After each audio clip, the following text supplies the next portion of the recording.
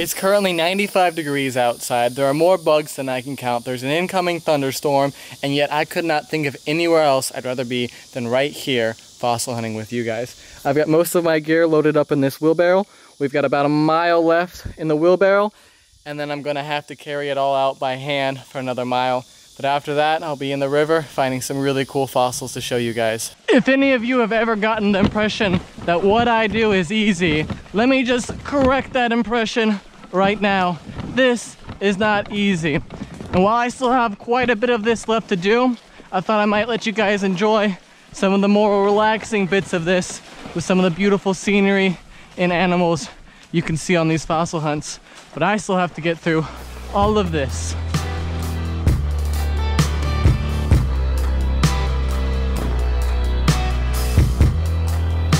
Look at those little guys.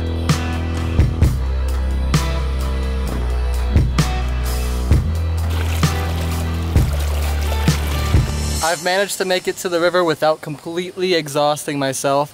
As you guys can see, the visibility is really poor today.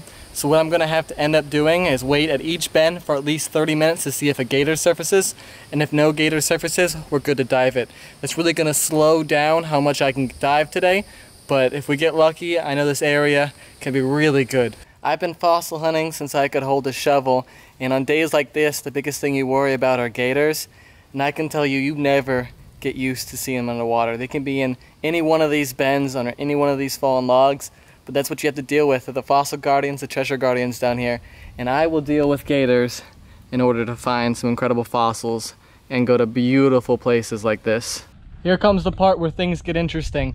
I'm not gonna be able to record going in because I really need to focus, but I'm gonna dive this deep hole, and if there's something in there, I'll make sure to show you guys.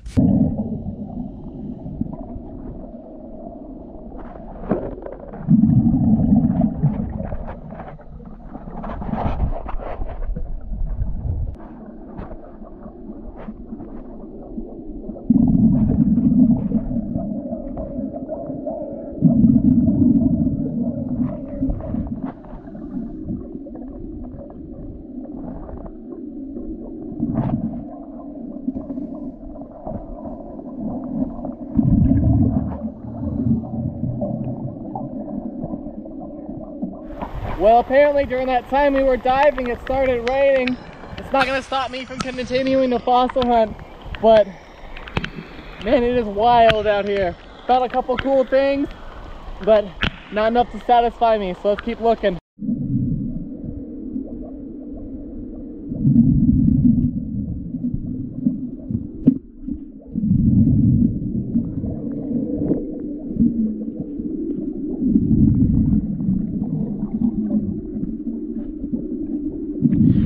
The river's eroded a whole area over here loaded with bone. So I just found this little piece. There's tons of turtle shell. I'm gonna try to fan up a section of it, and then I'll show you what kind of bone we can find in a little section of river like this when it erodes a new area. So I'm really excited. It's got the potential for something else really nice in there, and I just gotta get back underwater.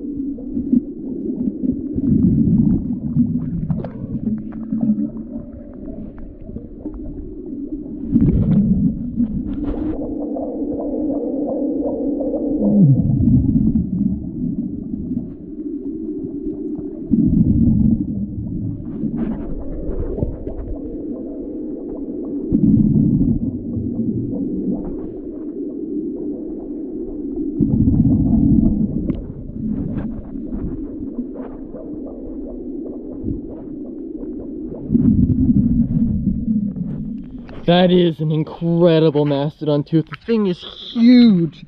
That's gotta be one of the biggest, baddest ones I've found.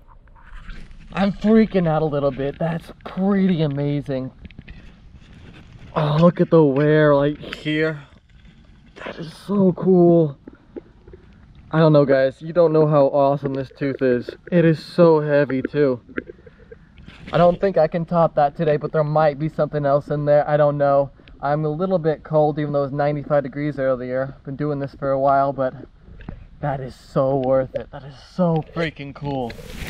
I could not get back in the water without telling you guys more about this incredible fossil. So this tooth, yes, a single tooth, belongs to an extinct American mastodon. They're one of my favorite extinct Ice Age fossils to find out here, and they're really unique, being that they are the first animal recognized as extinct by science. And that mainly owes to their incredibly unique, large, conical shaped teeth. So no other living animal has teeth that are this large with this type of enamel cap. Elephant teeth do get as big and even bigger, but they were grazers, so they have enamel plates and a smooth chewing surface for chewing down grass. But this is a really incredible fossil. I don't know how we're going to top it off today, but I will definitely try, and I am very happy that I came out today, despite the weather, despite the murky river, and despite all the bugs. Really awesome fossil hunt, really awesome fossil. The rain's coming down again, and that's my cue to get back underwater.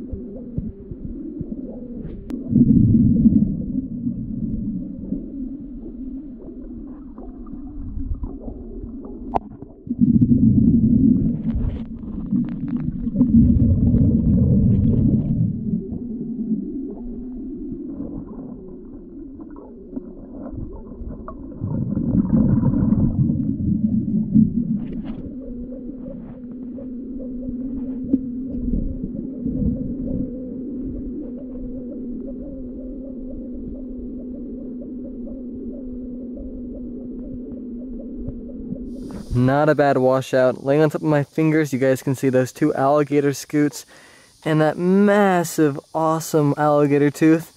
In the middle of my hand, we've got two giant armadillo scoots and then some other cool bones like that unfused vertebrae, some mastodon enamel. Really, really good stuff. And then I'm about to show you guys literally a pile of bones. Starting over here, we've got these three beautiful giant armadillo scoots. They're called osteoderms, which means bony skin in Latin. And you guys can see why. This animal would have had hundreds of these to protect it, and it would have been a couple 100 pounds. Imagine an armadillo that weighed a couple 100 pounds. Really cool finds. We've got our gator material. This is a big gator vertebrae from a 10-footer. Some more osteoderms, some gator scoots. That one and that one. A wicked tooth. A really nice extinct Ice Age horse tooth. You know, your normal broken mastodon teeth, and an unfused vertebrae, which is really cool. So this would have been from a juvenile. This would be like a cap to the vertebrae, and when they become adults, this fuses. So this poor individual died when it was just a juvenile. But for the reason I come out here, and the best find of the day was this unbelievable Mastodon tooth. We got in a nice bone bed. As you guys can see, all this different bone beneath it, including that section of jaw, and then we found a couple broken pieces of mastodon root right there. But that is going to be hard to beat. Really incredible find, and really a trip maker. And as always, guys, thank you so much for joining me today on this adventure. This is my happy place, and the fact that you guys like it too means so much to me. If you did enjoy this particular video, make sure to like it, share it, and subscribe to the channel. And we will keep on bringing you guys these awesome videos. And until then, keep on digging science.